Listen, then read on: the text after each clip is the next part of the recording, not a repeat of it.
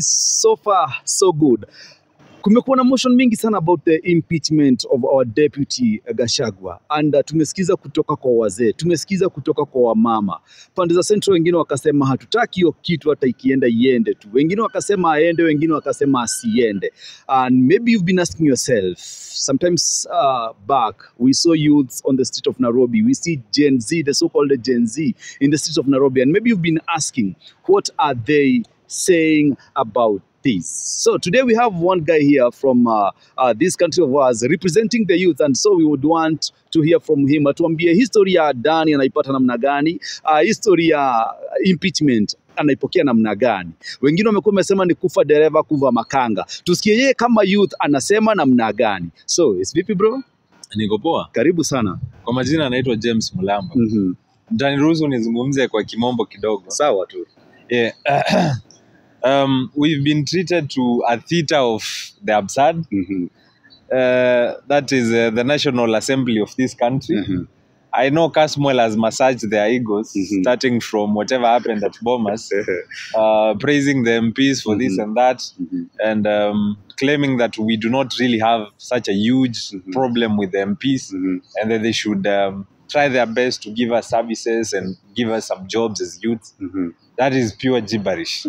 We are not satisfied with the current National Assembly. That is why we visited them on June 25th. And we will visit them again. I mean, that is a public ground. It is our office, and we have every right to visit Parliament. Both the Senate and the National Assembly. We are coming. Because what the kind of nonsense we are being treated by the National Assembly is something we've not seen for a long time. I mean, this assembly is on record fast-tracking the impeachment of the current Deputy President, Gachagua, as if he is the biggest evil we have in this country, as if he is the biggest priority we have in this country, as if he is the supplier of oxygen to Kenyans. While we have things they should have tackled that they did not tackle and they did not see as important.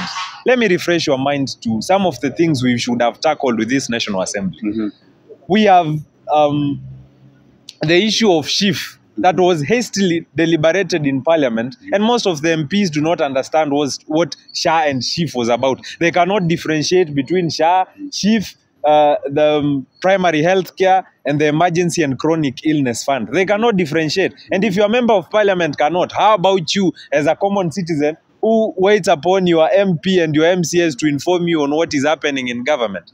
Gathoni wa Mushomba is on record, on national television, on Citizen, if I'm to be precise, saying that she does not understand SHA. If a member of Parliament who passed and voted for the SHA says she does not understand SHA, and she is speaking for others, this is not a personal attack on Wamushomba. She is speaking on behalf of so many MPs who do not understand SHA and passed it. And they did not understand the new funding model and they passed it. And there is one other burning issue our MPs should be taking seriously, that they should be tackling instead of tackling this Gachagua issue. One, there has been so many strikes in this country. Industrial action has been called for by WASU, by lecturers, by nurses, by doctors, but that is not a matter of interest to the National Assembly. The JSS interns demonstrated on these streets for close to a month. Nothing was done. They were given a raw deal. WASU and the lecturers were given a raw deal, and they have threatened to go and strike again. Those are issues we should be addressing, because we have students who are at home now because their lecturers do not want to teach. Their lecturers have boycotted. They are not teaching. So we have a semester that is untaught. And that has been normalized by this Parliament. They think that is okay. Yes, I know we have the Minister of, we have the CS for Labor, Alfred Mutua, and he should sort that. But Parliament has a share in that because it appropriates budgets. If they gave a good budget to the Ministry of Education, I am sure we would not be having these problems. But they would rather fund other projects that are not important, but not fund health and education, the key ministries in this country. There is this issue of Gachagua that Parliament is pretending to be so busy about. In fact, that Parliament is full of busybodies. They have nothing important to show Kenyans because they are wasting too much time discussing the impeachment of Gachagua. And today I heard James Orengo, a man I respect so much, acting as a lawyer for the National Assembly, arguing in Senate that Gachagua went against his oath of office, arguing that as part of the grounds to remove Gachagua from office. Then I asked myself, James Orengo swore an oath of office. All the thieves that we have in Parliament, because they are thieves and Kenya is a thiefocracy. And thiefocracy is a word, by the way. All the 290 MPs we have in Kenya, almost all of them are thieves. They swore an oath of office, didn't they? We have 47 governors in this country. They swore an oath of office, did they not? We have their deputy governors. We have the office of the Directorate of Public Prosecutions, the DCI. They all swore oaths of office in this country, but they have not followed anything they said in that oath of office. The president swore an oath of office. That oath of office he has not upheld. How has he upheld that oath of office? By killing youths that went to picket and demonstrate because of bad governance. How is that upholding the oath of office? How is the president upholding an oath of office by superintending over the abduction and kidnapping of innocent Kenyans just because they were involved in protests that were anti-bad governance? How is the president respecting that oath of office? How are the MPs respecting their oath of office when they are stealing CDF? Because we know they are stealing CDF. An MP gets into parliament with no investment in this country. 5 years later, 10 years later, they are the richest business people in this country. What kind of investment do our politicians do that we cannot do? That they cannot invest our resources as Kenyans to double on the money that we get. I mean, they should show us, this is where I invest my money. As Kenyans, let us invest our government money in this so that we can reap more money. It does not make sense that poor politicians get into government offices and within a few years they are as rich as Bill Gates. It does not make sense. William Ruto was worth 100 million in 2015. Today is probably worth more than 50 billion. Where has he gotten that money from? Which investment has he made that we as Kenyans are not aware of? I mean, he should come out clean in public so that we can copy him. I would want to emulate the president if his investments are so shrewd and he is such a good investor that he reaps billions and billions of money in such a short time. Kithure Kindiki swore an oath of office. Kithure Kindiki amassed millions of money in 2 years. It is on record. And almost all the CSs, did they respect their oath of office back then when they were amassing wealth through offices that we fund? It is our taxes that pay these people. It is our money they steal. And that is why I'm so angry now. Because it is our money that is being misappropriated and stolen. And they are making it look like Gachagua is the face of corruption, the face of tribalism, the face of evil, and is everything wrong with this government. Before Gachagua started speaking about the shareholding stories, it was not his idea. It was not I mean, Gachagua did not come up with the shareholding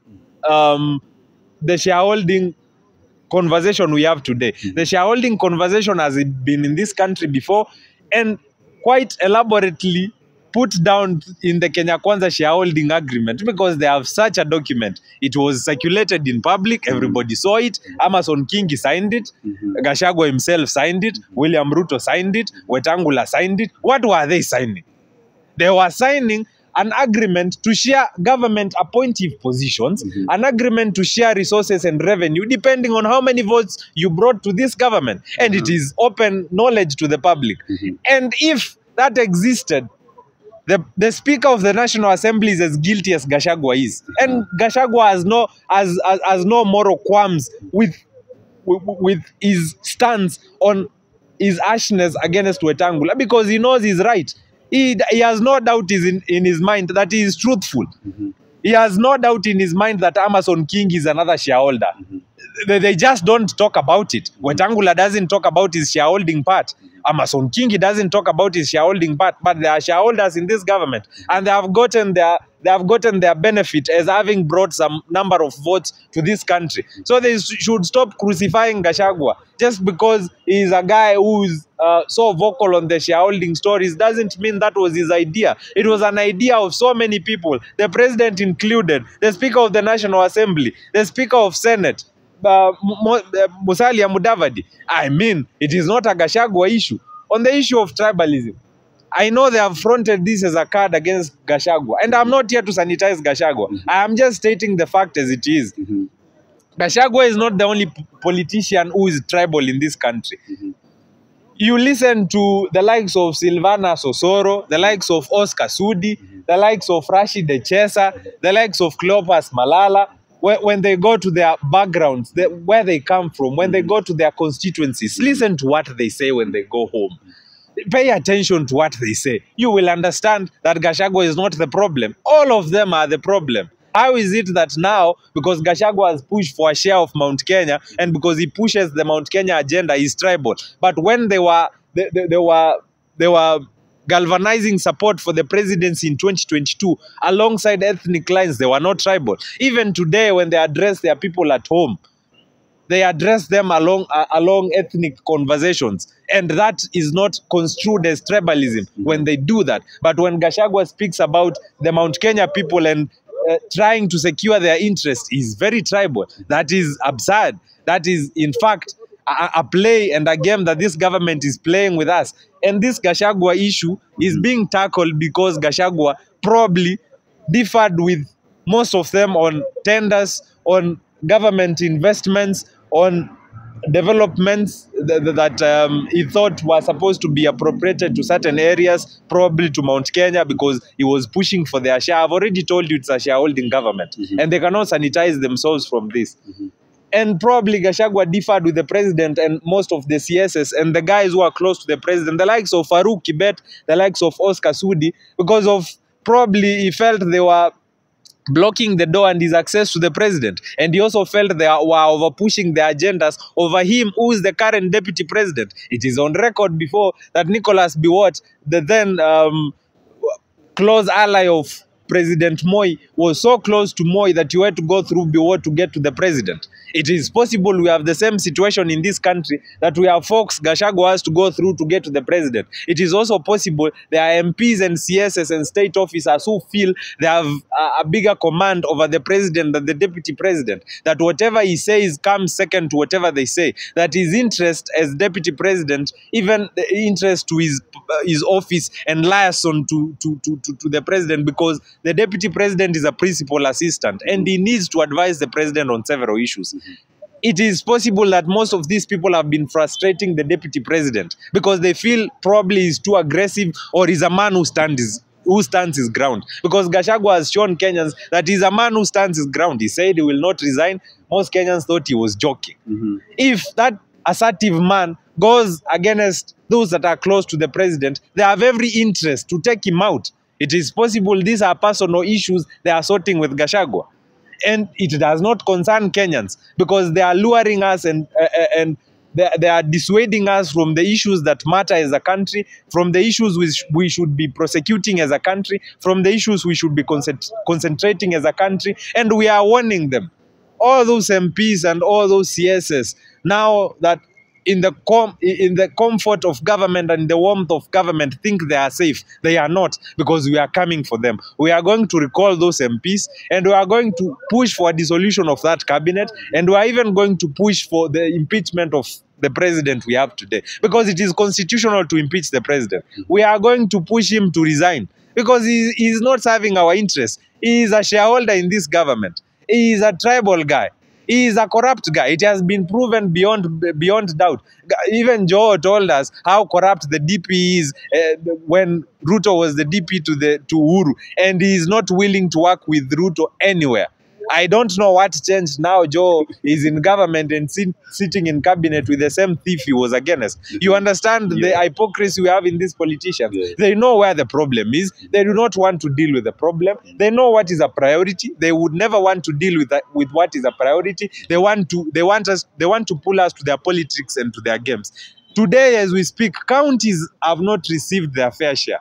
Counties have not received the allocation they are supposed to get, because the Senate and the National Assembly cannot agree that the Senate proposes an increment of 20 billion shillings to the counties, bringing it to 400 billion shillings. National Assembly is not comfortable with disbursing 400 billion shillings to counties, but they are willing to disperse 1 billion shillings to projects that are not beneficial to this country. They are willing to give probably 70 billion shillings to SHIF, which is not a priority, because we had NHIF, and if they wanted to upgrade NHIF and revamp it to suit probably the new insurance covers and the new additives that the government brought, they would have done that.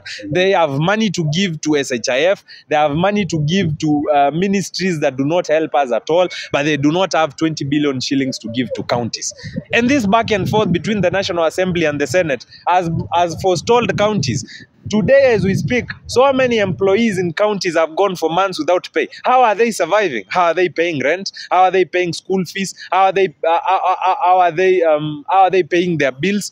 And how is the governor? How are the governors able to pay these county staff without funding from the national government, just because there is a tussle, a supremacy war between the National Assembly and the Senate? And it happens almost every year. This is not the first time that counties have found themselves in a cash crunch. It is not the first time, because the National Assembly and the Senate cannot agree on anything.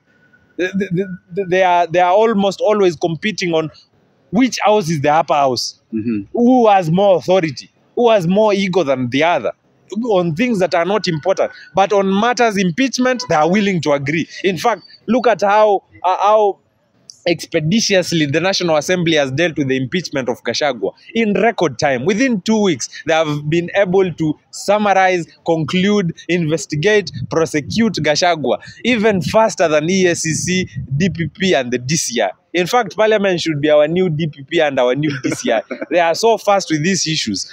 And the Senate has quickly clicked the bait and taken over the impeachment process. Today, they were discussing that impeachment in Senate.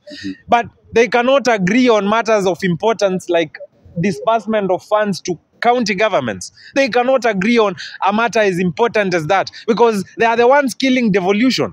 They said Gachagua is undermining devolution because Gachagua went to a market in Muthurwa and said that these market traders were not consulted thoroughly before the county government of Nairobi decided to relocate them from Muthurwa to Kangundo market. He was protecting the interest of those traders. Whether they are Kikuyu or Kisii or Luo or Kamba, they are in the same market. If he goes there and probably most of the people from Mount Kenya identify with him and decide to show him love and support as a man from their area.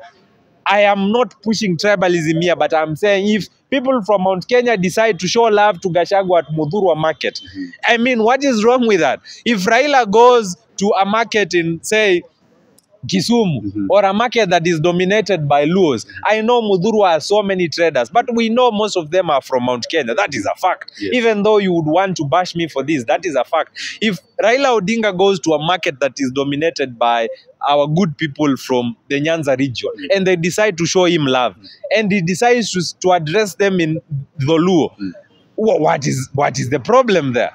Yes, it was not okay for Gachagua to appear to pull the tribal card with the Muthurwa market relocation, but he was trying to protect their interests. How is he undermining devolution when he says the traders should have been consulted thoroughly before the county government of Nairobi decided to relocate them to Kangundo market? Because the traders themselves are not satisfied. They are not satisfied. They are saying whatever was discussed was not concluded. It was not conclusive. And they did not agree to be relocated to Kangundo market. Probably they feel Kangundo market is so far away. Kangundo market is in Umoja, if I'm not wrong. Kangundo market is alongside Kangundo Road. It is not a stone throw away from the CBD. It is far away from the CBD. If the traders in Muthurwa market feel they will lose so much business relocating to a market that is so far away from town. What is wrong with the deputy president siding with them and saying these traders deserve equity, these traders deserve some fairness, and it is unfair to remove traders from this market to a market that is so far away? We have so many government lands around Nairobi. They would have been relocated to another area that is not so far away. I do not want to dig deep on that issue, but Gachagua addressed that issue. And I have said I am not here to sanitize Gachagua. I am here to say the facts as they are. So Gachagua did not undermine devolution. In fact, your MPs, the same MPs Kasmuel praised, are the ones that are undermining devolution. It is on record that year after year after year after year, the National Assembly and the Senate must always push each other back and forth, till it's close to 6 months spent before they release money to county governments. Why do we have to be treated to this debacle almost all the time? Why this fracas? Why can't they agree on issues that are of interest to Kenyans? If they cannot agree on things that are of interest to us as Kenyans, I think it is about time we decide to recall all these MPs or find another way of removing all of them from office. These two houses are not serving us. These two houses are not serving our interests. They are serving their own interests, and they are probably been pocketed by the executive to push the agenda of the executive. That is why they expedite matters of the executive. That is why they are so fastidious on matters that are pushed to us by the executive. But on issues that are of importance to us as Kenyans, they don't care. They are never in a hurry. Yeah. And let me maybe ask about the Adani issues. So you see, today on the Daily Nation, on the first page, this is not related to Adani, but we would want to bring this to attention before we tackle Adani. The DPP, Renson Ingonga, I am not sure that is his name, but I hope that is his name. He's on record. He is trying to withdraw a 7.6 billion graft case against Devani. This is not the first time the DPP is withdrawing cases against guys who've been charged and companies that have been charged before. It is not the first time. It looks like a politically instigated move by the executive or by the powers that be to sanitize some fellows. You saw the other day the case by John Waluke was acquitted. The case was concluded at the Court of Appeal, and he was acquitted despite incriminating evidence without measure. He was convicted by the High Court because there was substantial evidence to jail him.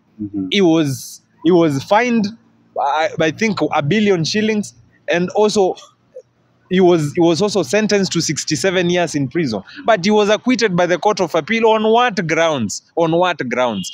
I mean, when you look at the shenanigans that happen in this country, you feel like you want to kill yourself.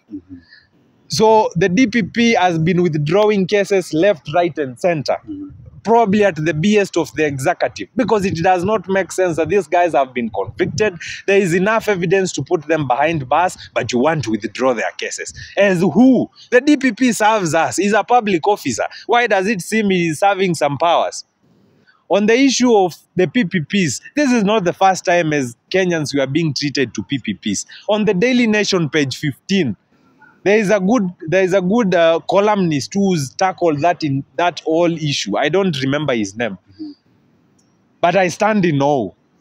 He has coherently and articulately gone and taken his time to write to us all the PPPs we've had as a country and the PPPs that are to come, warning Kenyans to be vigilant on the whole issue of PPPs, because according to that columnist, there were PPPs for the Nairobi Mau Summit during Uhuru's time that did not take off.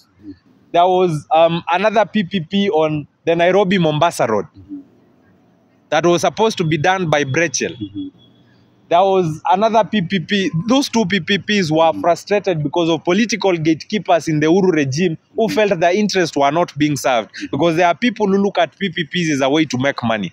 There is a clause in the Kenyan constitution that allows fellows to manipulate PPPs to their favor, so that they are supposed, because that clause says the Kenyan people should have a certain shareholding in any private company that is trying to invest in this country. Whether it is a domestic company or a foreign company, the Kenyan people should have a share in that. And probably the government should have a share in that PPP. And that is what has been manipulated by politicians over and over and over to get money to their pockets through PPPs. And the two PPPs for Nairobi Mau Summit Road and the Nairobi Mombasa Road did not take off because the gatekeepers in Uhuru's government did not agree. Let me shock you. During Uhuru's government, there was a plan to lease for 30 years the Mombasa Port, Terminal 1, for 30 years. It is the same thing the same thing Ruto is proposing through the Adani deal. Sometimes I confuse Uhuru and Ruto because they are one and the same thing. Uhuru was as bad as Ruto is. I will not sanitize him here. He was supposed, he had a plan in his government to lease the Mombasa Port Terminal 1 for 30 years. Go read for yourselves. Daily Nation, page 15.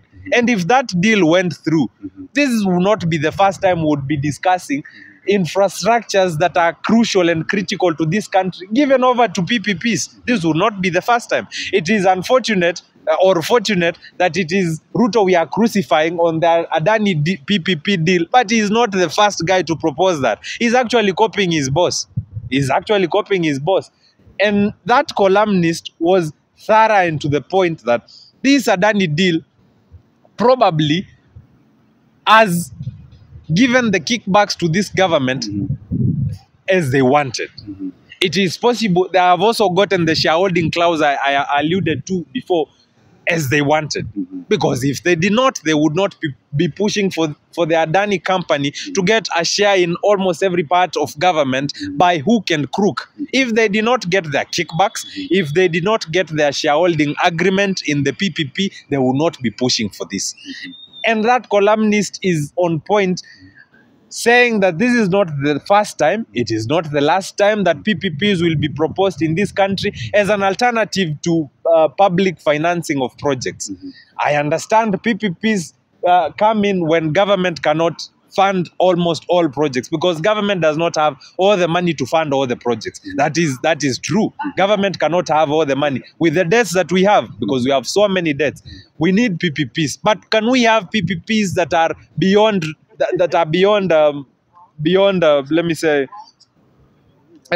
blame? Can we have PPPs that are reputable? Can we have PPPs that cannot be blamed for anything? Can we have PPPs that are holding the best interest of Kenyans at heart?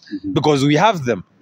The China Road and Bridge did the expressway. It was a good PPP, and the expressway is running nicely. We have private companies and we have individuals in this country who can do that airport and almost every other infrastructure project that needs to be done in this country with their own money. Jimmy Wanjigi proposed to do the airport. He has the 238 billion, or he knows how to raise the 238 billion. The government is not willing to give Jimmy Wanjigi the airport because probably Jimmy Wanjigi has not to talk to them nicely. We have the African Development Bank that funds projects. The ADB has money to fund us the 238 billion shillings that the airport needs. They do not want the proposal by the ADB Bank. There is, we can also raise that money domestically because it doesn't make sense that we cannot raise 238 billion shillings to upgrade our airport. We can raise that money in phases. It is not a must to upgrade the entire airport in record time because Adani is actually going to upgrade this airport for close to 10 years. So what is stopping the government from doing the airport in phases? Wanaweza fanya phase 1, 2023 to 2024. Wanaweza fanya, because Ruto will go for another term. Ruto will get another term. They can do the phase 2 in 2025 to 2026. They can do the phase 3 2027 to 2028.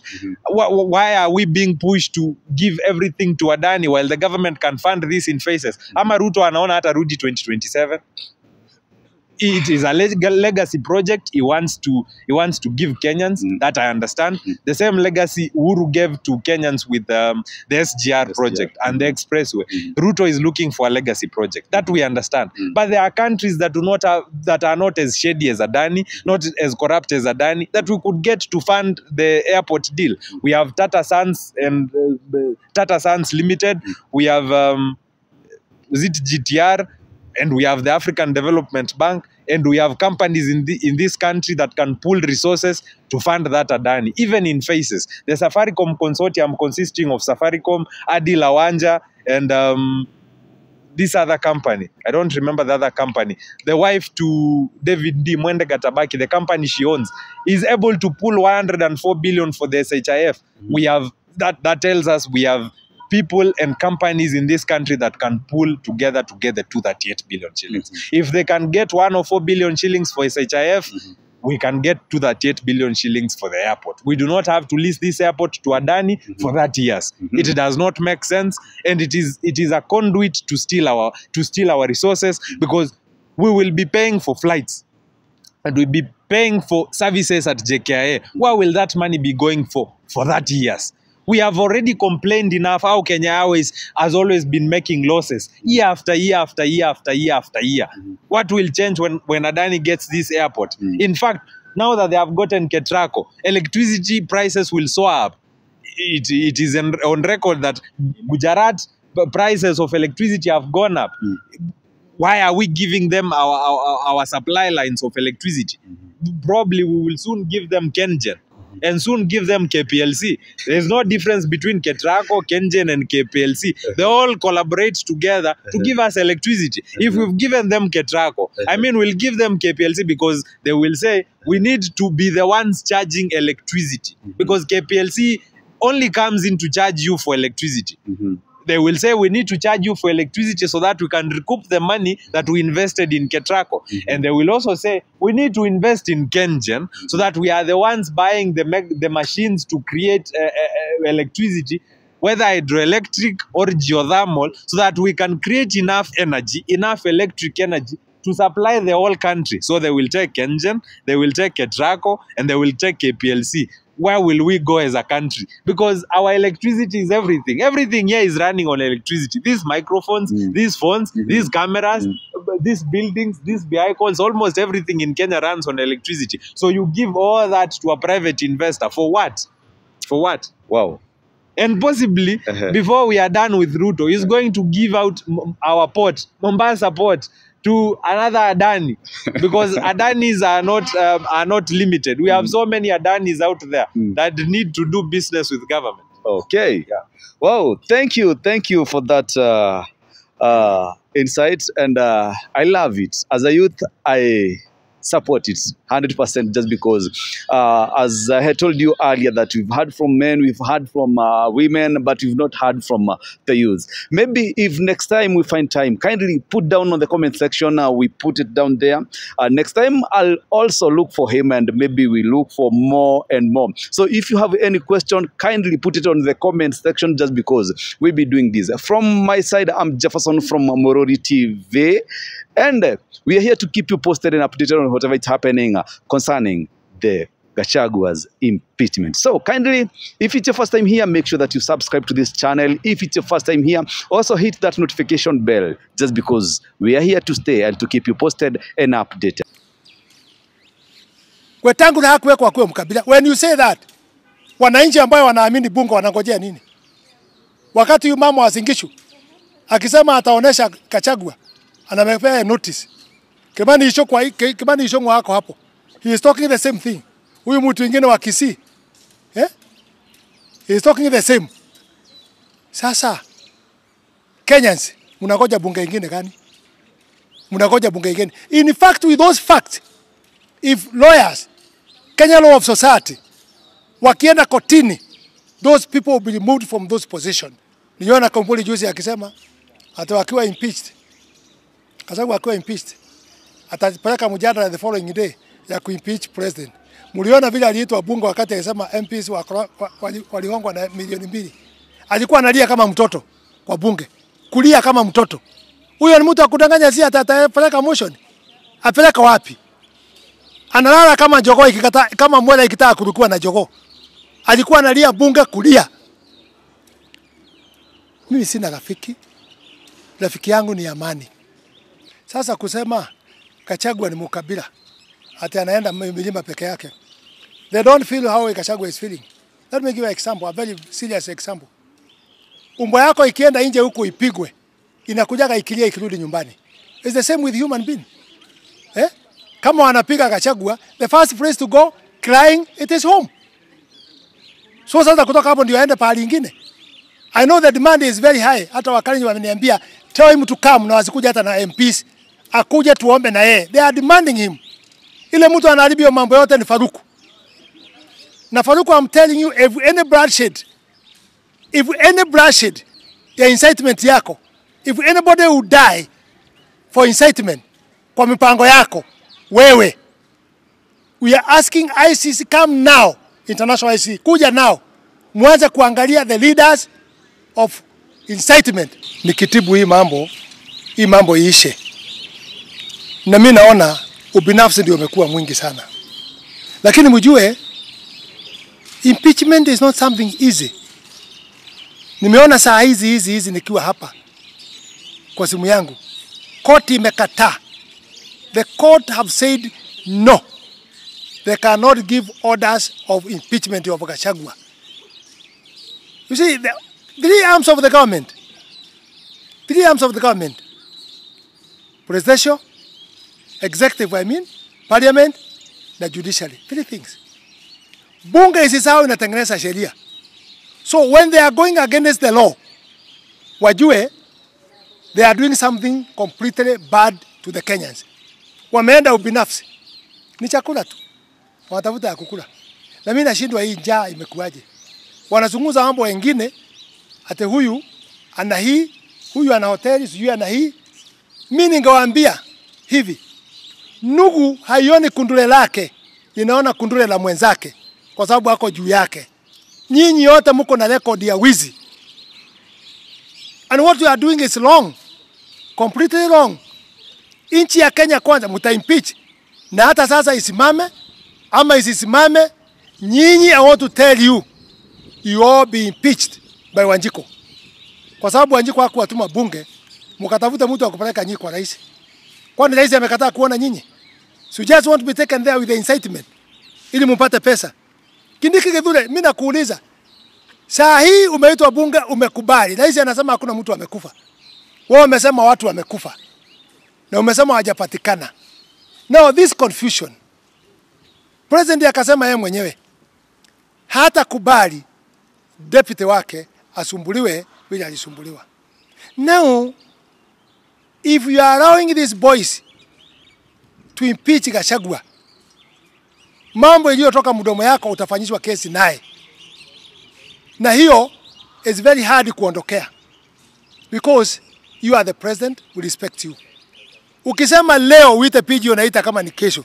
Useme stop this, Gachagua iko hapa, na unasemaga hiyo kwa kanisa. Lakini nimeona hakuna effect kwa kanisa inaingia. Now call to the Kenyans, Wanjiko voters. Uwaite hapo mbele yako Gachagua, PG, ministers.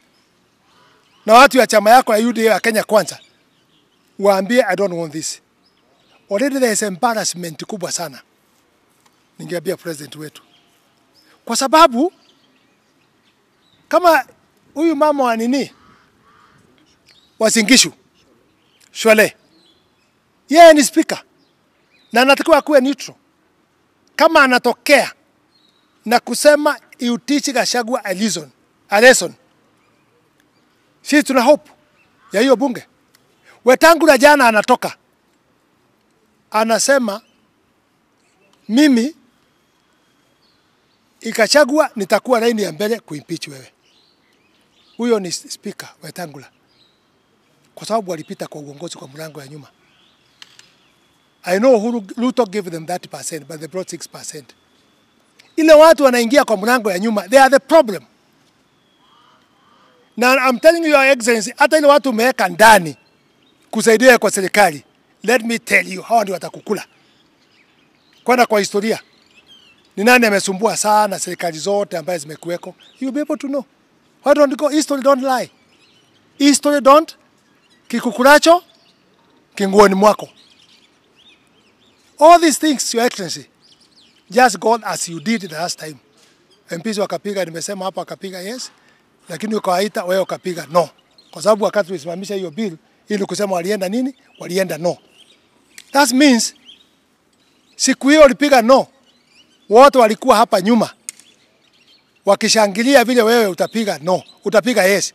Lakini with your wisdom na kuangalia Genz vile walisema, wewe ulikubali na ukapiga no. Kwa sababu wakati ulireject ulienda no. Na wote ulipoenda no wakaachwa wakipiga makofi. Kitu moja tu hukufanya.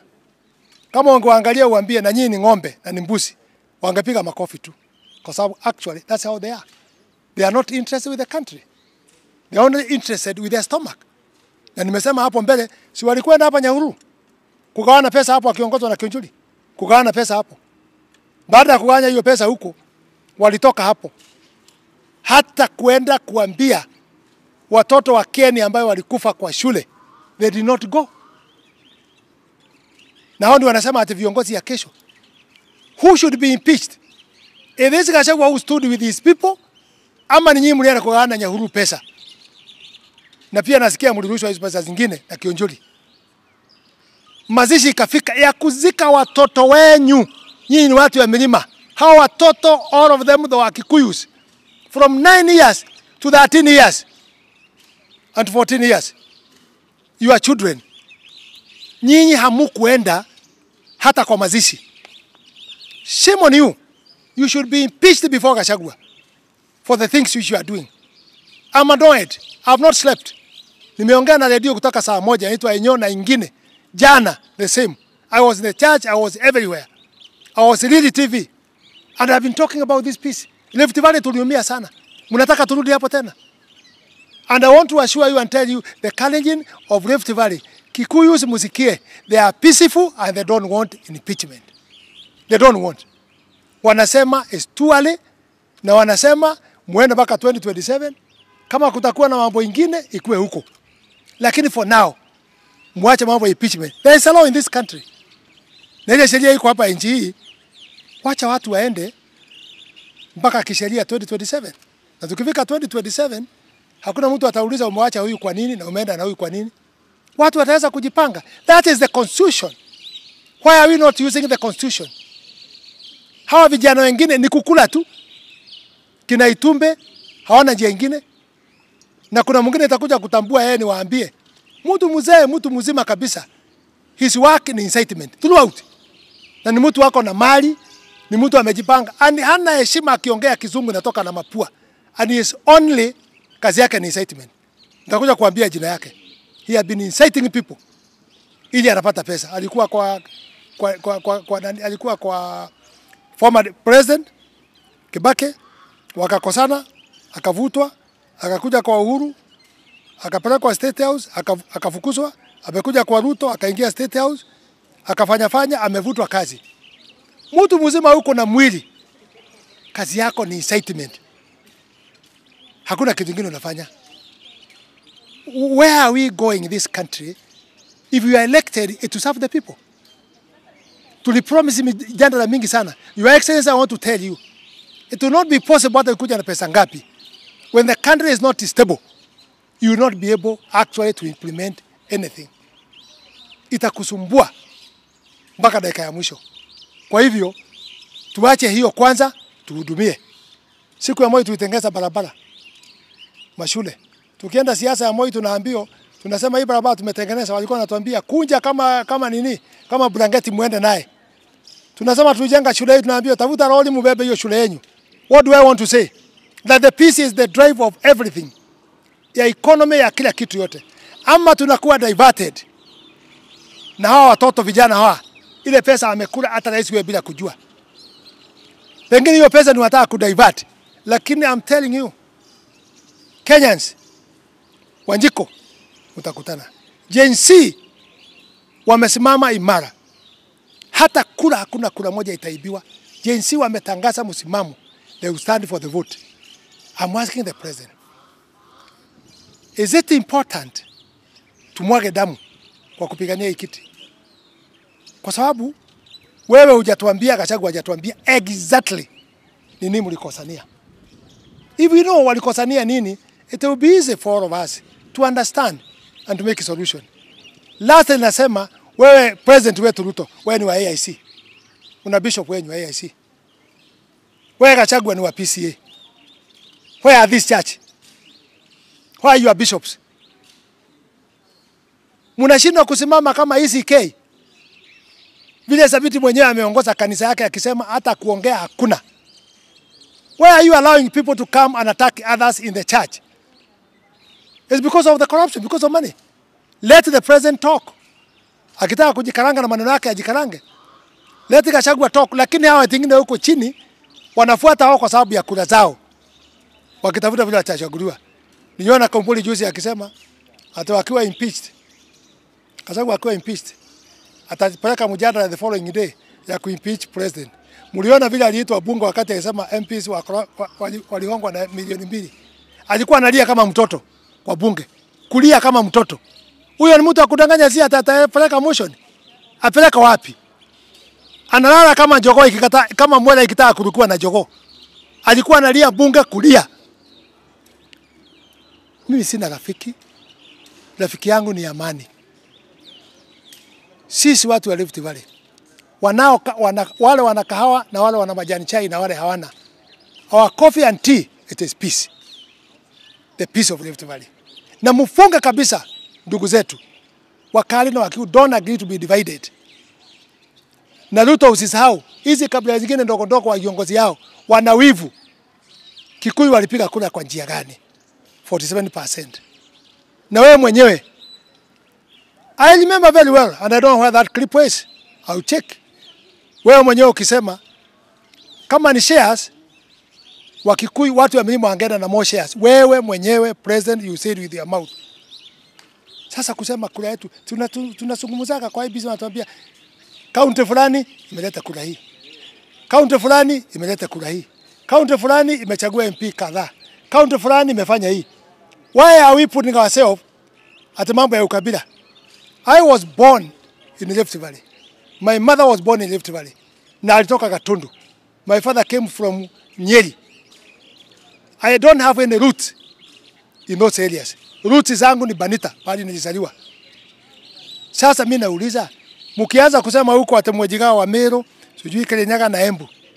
Sasa mnaanza kusema ati Murang'a, na Nyeri na Kiambu, ati nao wakanyukane. I want to promise you and tell you Kenyans, listen at me. Sisi ambaye tuko Rift Valley, tuko na Wameru, tuko na Waembu, tuko na Kirinyaga, tuko na Murang'a, tuko na all other tribes. Unataka kuleta hiyo vita yenu mtalemusha hapa chini, tuanze kuulizana wewe mtu wa media. Wewe umetoka wapi? Wewe umetoka Meru? Tuanze chuki. Wewe umetoka Kiambu? Tuanze chuki. Is it how you people up? Unataka kutalemukia si ati mkigawana regional. Ati mnasema ati mnataka mtu akupeleka nyiko president. You are stupid people.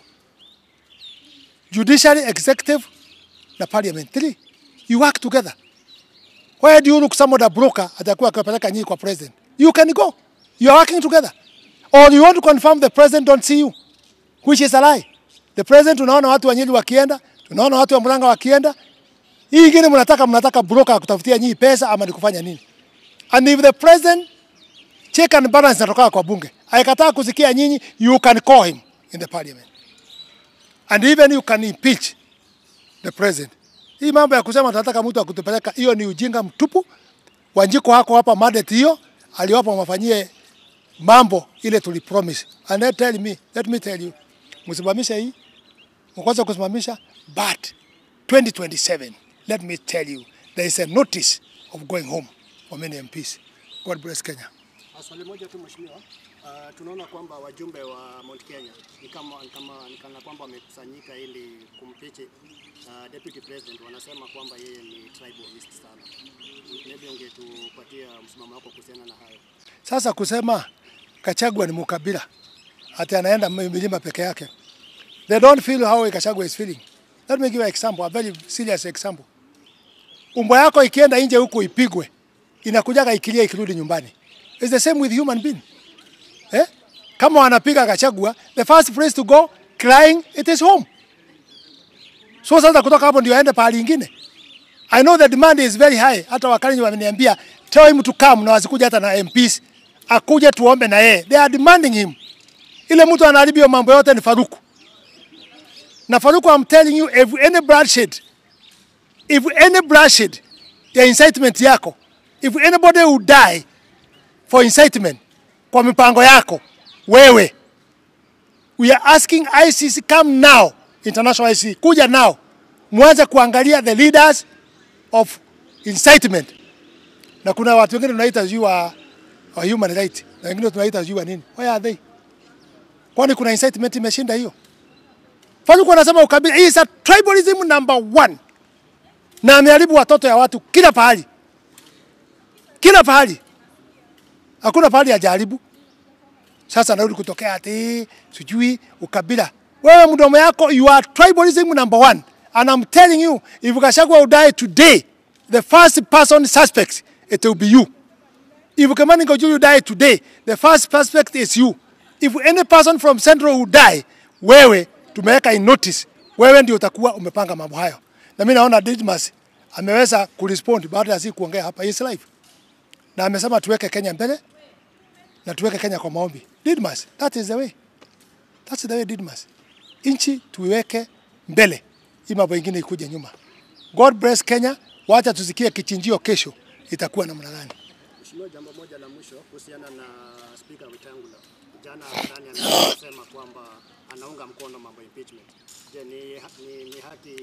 Sio haki. Kwanza kungetokea watu waende judiciary. Awe impeach na ashtakiwe. Hakuwekwa hapo akuwe mkabila. Wetangula hakuwekwa akuwe mkabila. When you say that, wananchi ambao wanaamini bunge wanangojea nini? Wakati huyu mama wa Singishu akisema ataonesha Gachagua, anamepea notice. Kimani Ichung'wa wako hapo. He is talking the same thing. Huyu mtu mwingine wa Kisii.